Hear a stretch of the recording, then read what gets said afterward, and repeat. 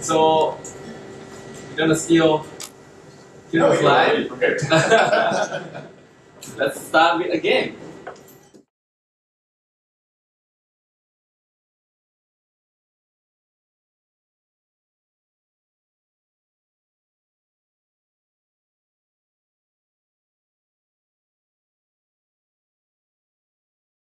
Like if people already know how to solve the problem, they can do it themselves without having manager to like you do this, to do that.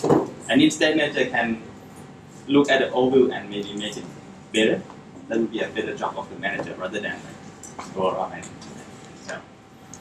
And it's a lot more fun. Instead of him just telling you for like 2 minutes that the manager is bad or whatever, you get to act it out. You get to learn more. So go back and find your manager. right, that's the. If you want to take away from this session, go back, find your manager, get a little bit about us. I already mentioned that I'm from the Australian side and he's from the America side. I'm a designer and he's a developer, and we do work together on projects. Who Starbucks? Just a little bit of sales.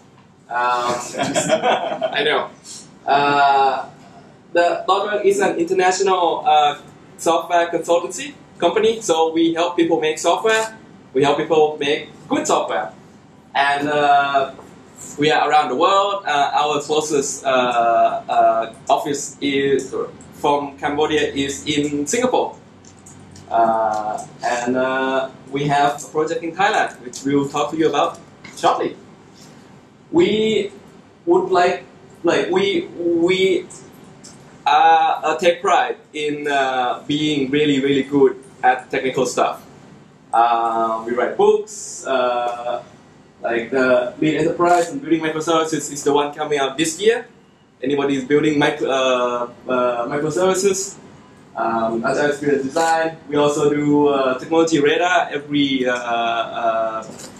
quarter, and that outlines the because we work with a lot of clients, lots of technologies. We have a short list of like what's the stuff that you want to use right now, what's the stuff that's on trial or assess, and what's the stuff that you might not want to touch at this point in time. So do go check that out. But today we're not going to talk much about technical. This is not a technical talk. Even though it's on a technical track, it is not a technical talk. That's what I was wondering. Why is it very more technical? It seems like a technical track. We do take pride in being technical though, even though I am not technical. Let's get right to it. Siam Commercial Bank, anybody have heard about that before? No? 1, 2, 3. Well, anybody heard? Cambodian Commercial Bank. Cambodian Commercial Bank?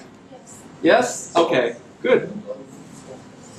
They're the same thing. I didn't even know you can do that. If it's a Siam Commercial Bank, just call it Cambodian Commercial Bank and that's So we are embedded into the digital banking team, doing web banking, mobile app, mobile payment, that kind of stuff. I'm not sure if Cambodian Commercial Bank actually has an app. Do they have an app? Not yet. Okay. This is their vision. Do you know what that means? Use them themselves and make the clients happy. That's my guess.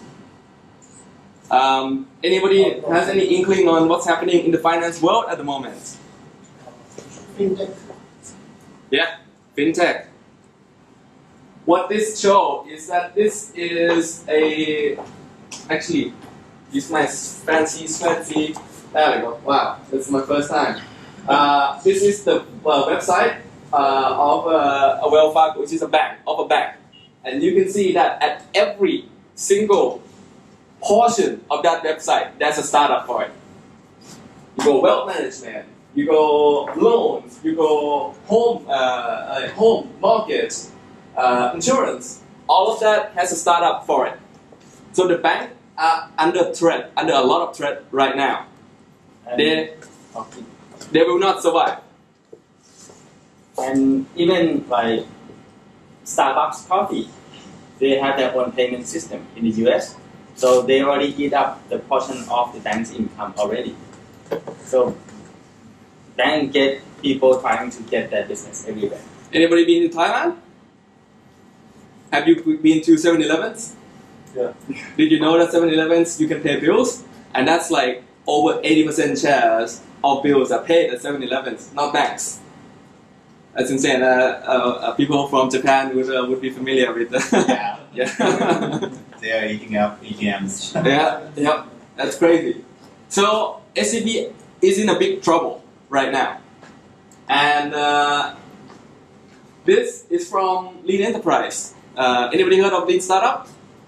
Yep. Yep. So there's a book called Lean Enterprise coming out earlier this year as well, like from onwards. In it, there's a horizon concept. Just like your investment, right? Your product should be a portfolio. If you rely on just one product to survive, you will die. Your company will die. What you would want is to have a product that makes you money right now. That's horizon one. Products that you are investing in order to make money in the near future, 3 to 5 years, or 1 to 3 years, sorry. And then the one that you have to do the one that you have to invest in, that's your innovation part that you can harvest in the long term. That's what SAP is thinking. SAP cannot rely on just banking anymore, right? They need to have a balanced portfolio in order to survive. To give you some example, like Fortune 500 companies, they used to be 100 years old, but now their time is shortened into like 15, 20 years old because of this disruption. For example, a Kodak film. They are the first one to invent the digital camera, but they didn't want to disrupt their market, so they keep saying selling film and ignore about digital camera. And if you look at it nowadays, They're gone. Kodak anymore. They're gone. Blockbuster, the DVD rental in US, they ignore the Netflix, which is the online streaming video, totally. And once they realize, they're gone. The example of the good company that trying to disrupt themselves, Amazon. They were selling books, they were selling CDs, and then they invented Kindle. They invented online stream because they know that like people will change the way that they consume the media. If they don't do it, someone else will do it for them. And that's why SCB, they try to disrupt themselves because they don't want someone to kill them. So that's the goal, right? So that's the goal. They want to build new teams with new ways of work in order for them to be the change agent to scale in order to build world-class product. Sounds simple, right? There's a time limit as well. That's crazy. That's our challenge. Imagine, like, if you have to do it yourself, how would you approach it? How would you do it? It's short time frame. We have to deliver a product. We have to train people to do it, and we have to train the trainer. That's huge.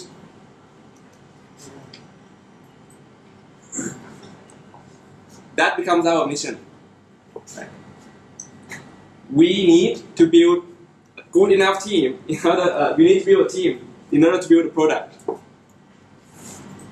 Yeah, so we want to teach them how to switch and then let them switch and we kind of support them. So, I don't want to read off this, but I think we fine.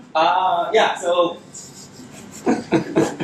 Thanks. our approach, yeah, we know that technical is important, user experience is important, and we want to teach them, but because of the time that we have and the team that they want to build, So we'll teach them enough for them to know how to code, how to build the product, and how to run it themselves. So we focus on creating a mindset because we believe that a new mindset will change the behavior. And once you have people with a new behavior, you can create a culture, and that culture will be the one that creates your company. Culture first, process will follow. So the enablement theme. This is the 3 themes that we focus on: user experience, technical excellences, and cultural change. Hopefully, it should be obvious from the stuff that we're talking about before. We want to balance these 3. We want to be in the middle. Timeline. So we start off with training to let them know why Agile. Why people who adopt Agile do things this way.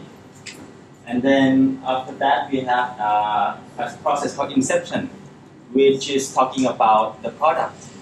Why do they build this product? How they're gonna build this product, and what they're gonna do. And then we have around 2.5 months for the development, like doing real things. And then we step out for a little bit so that we can come back and take a look if they can move on without us or not. Because we want to make sure that they can, after we left, they can be on their own and make progress. Anyone has been on something similar before, like in terms of timelines or whatever? Anybody have heard of inception before? Defining products. There we go. How do you normally define products right now? When you define a product, it's just a business model process that you can do. You can ask who are my partners, who are my customers, what are my cost structures, Yep. what might be the risks that I'm taking, what are the chances on those. So this is 6 or 7 criteria process that you can do. Basically, you talk around everything. You try to do several workshops so that you can maybe have different scenarios for the product. Yep, absolutely. So I've been to that. So. One point that I want to bring up is, are there a lot of developers in this room? Okay, half. Good. Have you ever been in a product defining workshop like that? Do you think there's any benefits in you being there? I think you want to be there. One of the underlying culture that we have to set is the vision. Developers needs to get where we are going, and defining product is one key exercise that they should participate so that they can contribute to the vision. It's like you're gonna order hot food, man. You would want to order hot food yourself. You don't want someone else ordering chilies and then you have to eat it. That's the name of the team, actually. Next. It's actually kind of the team name that the management named it for them. And they thought, oh yeah, when we adopt Agile, it's going to be faster. It's going to be 10 times faster. Which is a bad perception, but it's good in a way that to achieve something big, you have to change the way you work. So if they name it 2X team, maybe they can tweak this around, they can tweak that around, and they achieve 2X, and then they're not going to get anything new. So in a way, 10X team name, it kind of makes sense for them.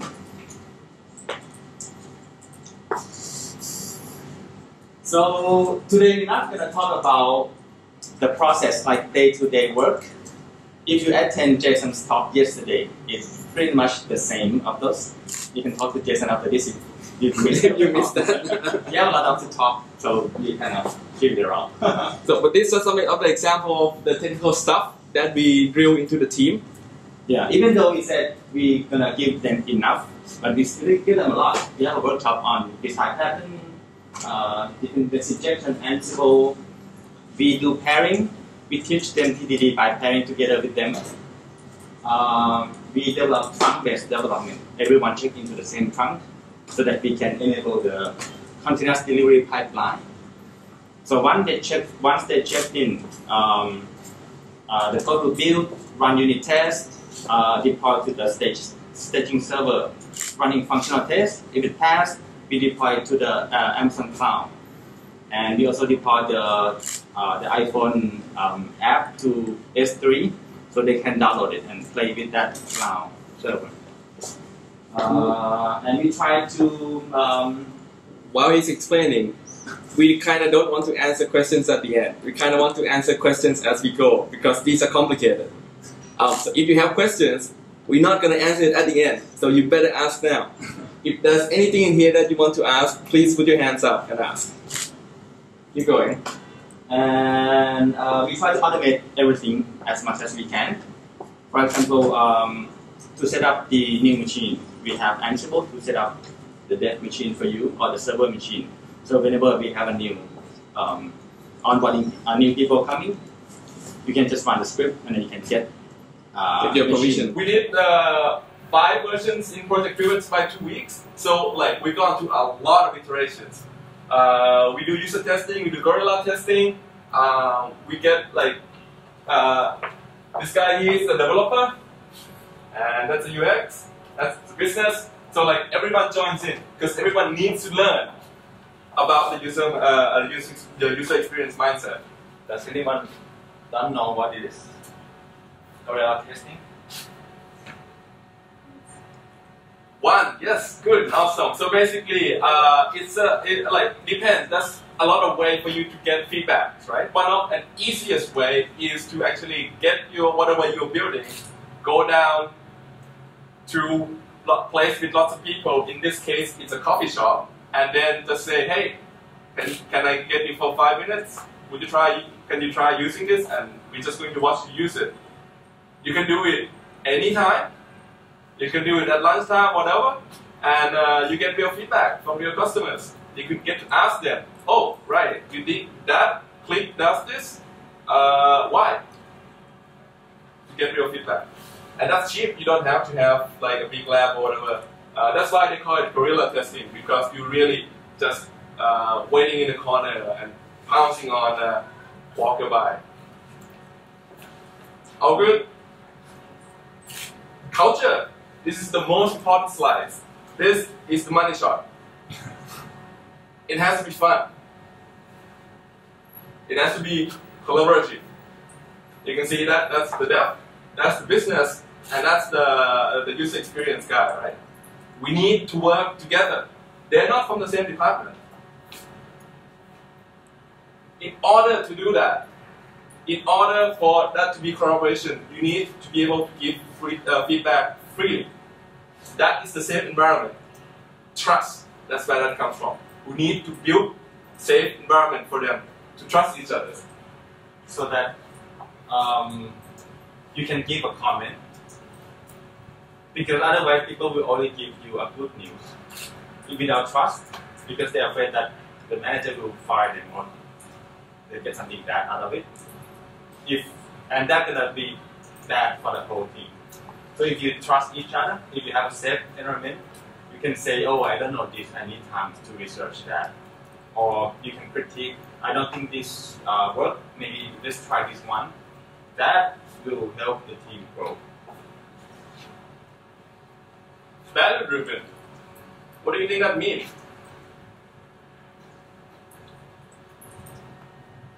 Data driven. You said data driven. Value. Value driven. Oh, okay. Pretty close though. Yeah. What is data driven?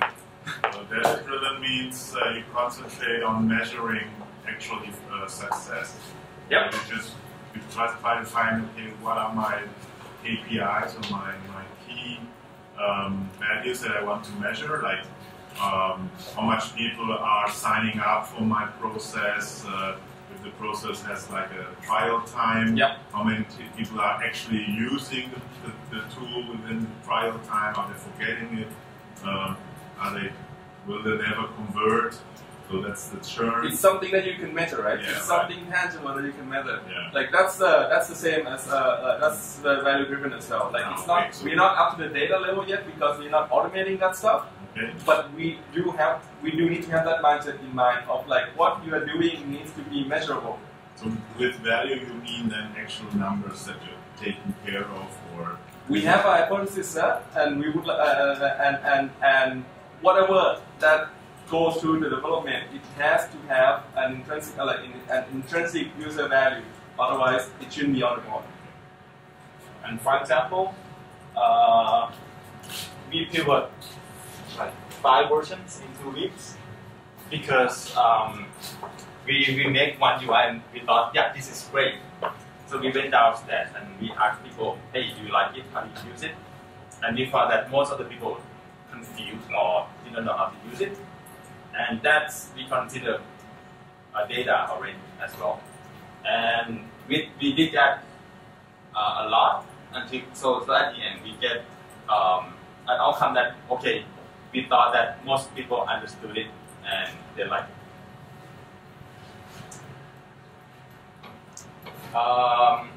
Goal optimization. I guess if you attend the game Heroes class today, you've probably seen it.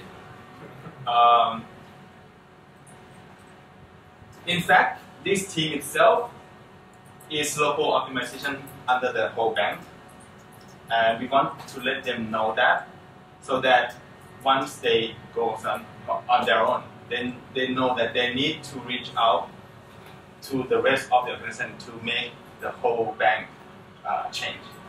Otherwise, there's going to be another fast-moving thing on the server machine. Feedback. We value feedback a lot because feedback is what makes you grow.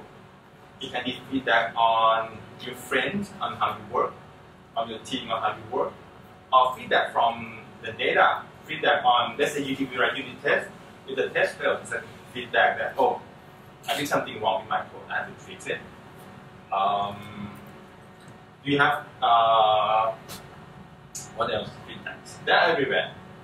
The faster the feedback loop that you can optimize, the better chance that you can improve and learn. So we try to make them optimize feedback loop and learn from that feedback as much as they can.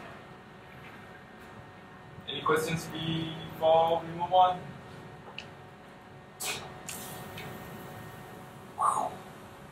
And the last one was Kaizen, and I Wow. guess we are not qualified to We are not qualified to talk about Kaizen. That's what we agree on. I'm zero about that. Just have his face on that. You're good at delegating. that's important. Activities. So, one of the ways that we bond is through human activities. I guess you heard a lot of techniques and why Agile is good in this conference in the past, yesterday and today already. So we want to show them another aspect of how you build your team, a team.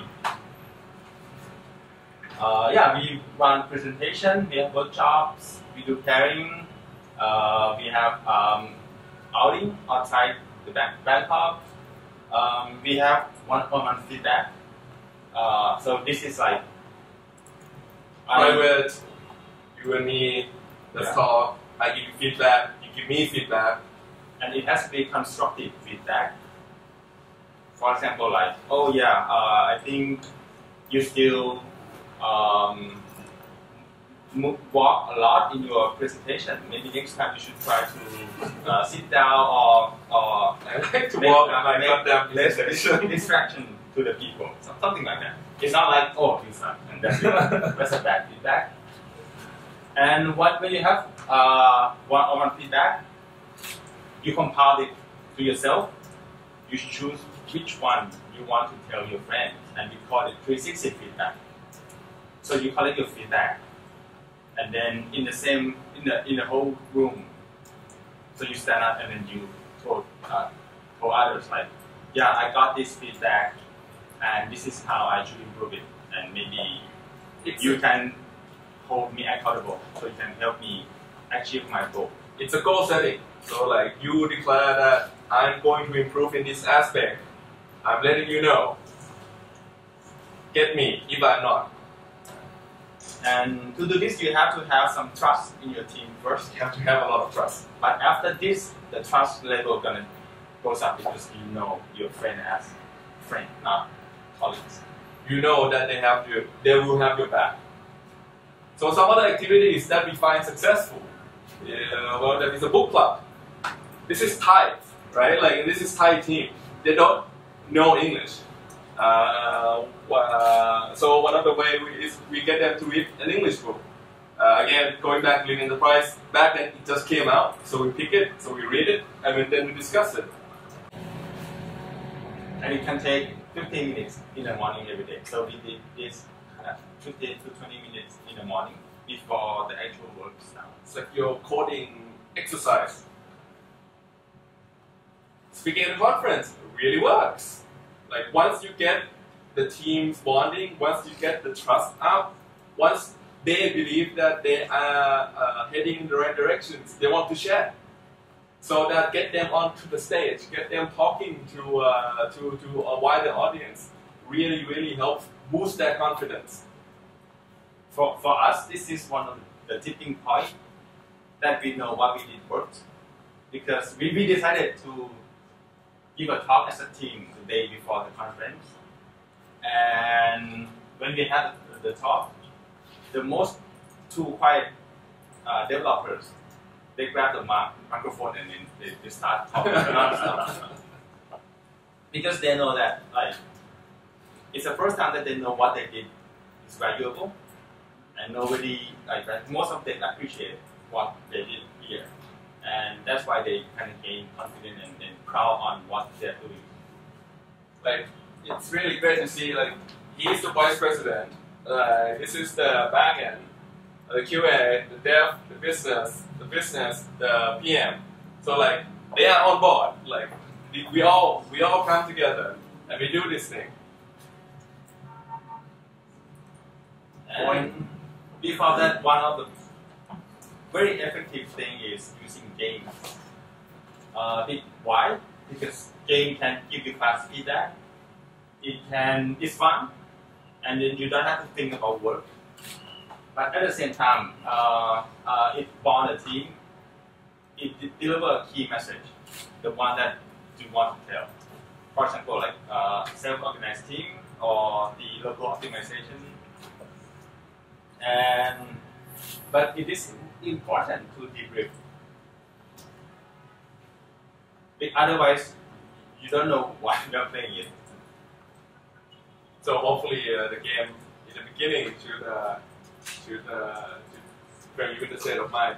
What did we play? We could go into any of these games if you ask, but each of them touch on like aspects of the Agile that we want them to learn. There are many, like Hiro invented one every day, I don't know. Yeah, Bruce at ball passing. The first two. Yeah, ballpoint game is very good. So we're not going to spoil you on what these It's games fun. are. It's fun. Go look it up, go play. If you read the rules, you will not get it. Even if you know the lesson, you will still not get it. Go play. In Thailand, we try to set up Agile games meetup. So every maybe a month, people come with new game. They can try it and they can share experience, and they learn something really fun. And that's gonna lead to the psychology part. It's called 4 steps of learning. I have less than 5 minutes left. 7 minutes left. Okay. So it starts with unconscious and incompetent. So you don't know what you don't know. Thinking about driving a car. Once we teach people how to drive a car, so you know, this is how to drive a car, this is how to start a car. But you're not good in it yet. it's called conscious incompetence. And many people refer that to aha moment, if you have heard about it. It's like, oh yeah, I learned something new today.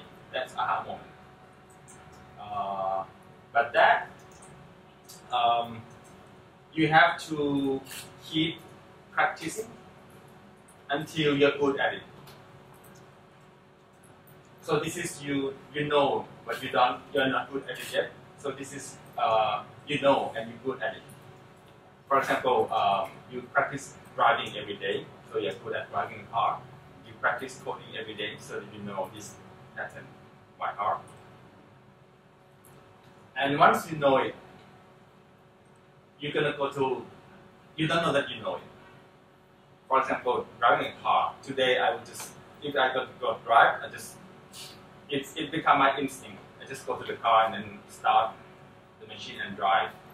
Sometimes I don't even know that I'm driving, and just, oh, I arrived at the destination because it's become my instinct. So this is a 4 steps of learning, and the game really gives you an aha moment. And once you play the game, in your team you should have practice stuff that you try to deliver. Otherwise, people will forget about it. It's kind of related to the brain, like when you do aha moment.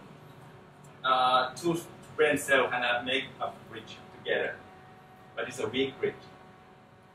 So the fact that if you make it, if you practice it, the bond gonna get stronger, and once it gets super strong or the strongest, it's gonna become unconscious competent.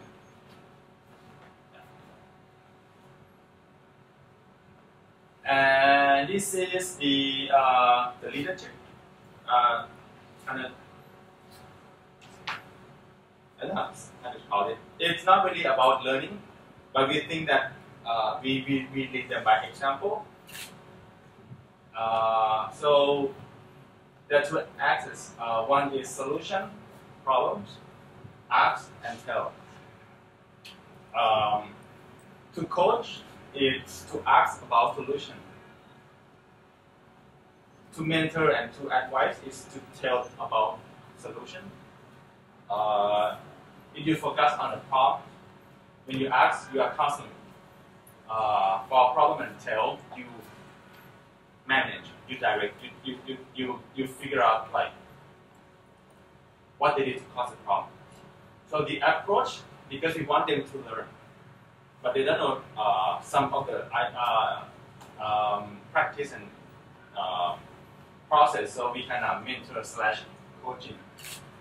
And this is how you bring up the leadership.